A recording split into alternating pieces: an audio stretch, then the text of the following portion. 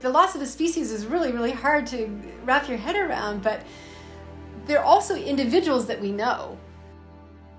I guess to me, the biggest fear is we do nothing at all.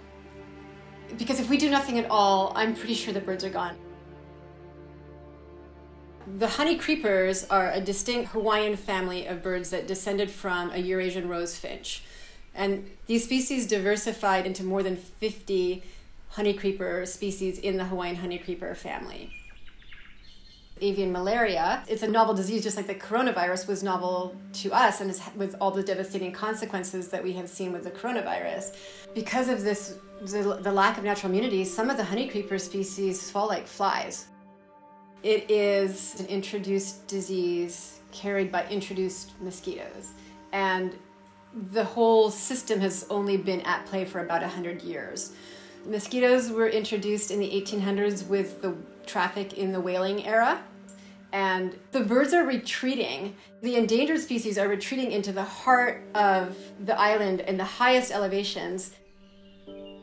Neither mosquitoes nor the bacteria that causes avian malaria like cold temperatures. What we have seen and what the climate change models have predicted was that as the climate warmed, those warmer temperatures would just keep rising up and up and up the mountain. The birds, they would basically just be forced off the mountain by mosquitoes. And so we have been sounding alarm bells. One of our sites, the Akikiki, used to number 35 pairs in 2015. And since 2018, we have gone down to only 3 males and 1 female at that site. Meanwhile, we have seen mosquitoes at a level we had never, ever seen before. The site is going to be vacant. You know, we feel like it's like walking into a ghost town. This place that was the core of the Akikiki world, their castle, their bastion, where we always thought that they would do the best. You walk in and it's empty streets. It's really sad. And for my team, it's been especially heartbreaking because the birds are ringed, so we know individuals. And this year, Justin, my main guy, went out and he was monitoring this pair that he knew from last year. And partway through the season, the female was just gone and the male was beside himself. He was all over his territory calling and singing and trying to find a mate. And Justin just could barely keep it together, you know? It's just, we know we're supposed to be objective scientists, but when you see not only just like the loss of a species is really, really hard to wrap your head around, but they're also individuals that we know. That being said, we can't be hopeless. If we're hopeless, it's all over. The minute we give up hope, there is no hope. So this is where I get sad. In North America, there's a story that I read as a kid called The Little Engine That Could. So if you don't know this story, it's a little steam engine that is asked to do the job of a big engine. And it's not sure it can, but it just believes. So if we don't think we can, where are we? We have to think that we're going to choose the right solution. And I guess to me, the biggest fear is we do nothing at all. Because if we do nothing at all, I'm pretty sure the birds are gone. We have to take some concrete actions, and it's hard because we're not sure we're taking the right action, but I'm pretty sure that any action is better than inaction. I think the right choice for this moment is really working hard to accelerate the mosquito control on the landscape, taking big, bold steps to make that happen. And the tool we are looking at to do that is a bacteria that occurs already in mosquitoes and other insect species throughout Hawaii.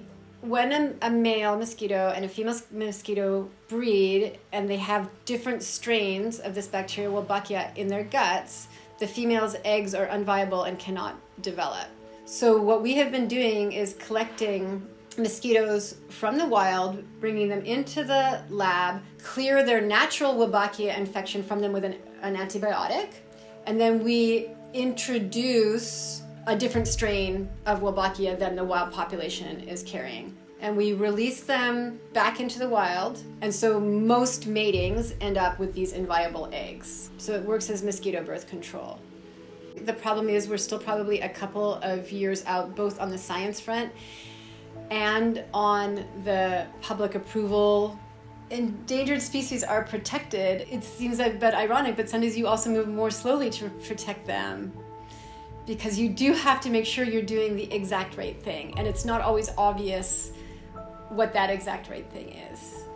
I think longer term, really what we all need to do is we need to, as a society, address climate change. I mean, really at the end of the day, we are going to be controlling mosquitoes in perpetuity if we can't manage global warming. These are all stopgap measures. The Fish and Wildlife Service officially proposed to remove 23 species from the endangered species list. All the experts have had to finally admit that they are really gone and they are not coming back. So many species on that list were from Hawaii. There's a real commitment to make sure that we do not witness another round of extinctions, and so that, you know, my successor isn't reviewing 20 years from now a status document on the Akikiki and having to be like, yeah, we're really not going to see that bird again. Like, none of us want to be there. But also, as a scientist, I know how important they are to the whole health of the forest. Many of the honeycreepers that are remaining are insectivores, so they're always maintaining pest populations that would otherwise infect the trees and cause the trees' demise. The EEV, one of the honeycreepers, a bright red one with a really long beak, is the main remaining pollinator left in the forest, so it ensures that all these fruiting shrubs and trees can continue to spread their pollen throughout the forest. And then the thrush, the puayohi, also found only on Kauai, is responsible for dispersing fruit. And one of the things to understand about the Hawaiian Islands is how much rain we get. So if we don't have a healthy forest sopping up all the rain that's pounding down on the tops of these mountaintops, we have no water control. We have no water management. We have catastrophic flooding. We also have no filtration of water to provide drinking water and recharges of the aquifers. So the birds are essential to the whole proper functioning of the Hawaiian Islands. This is a call to action. You know, this is depressing news, but again, we don't have time to wallow in despair. This just has to be like, okay, time to get going.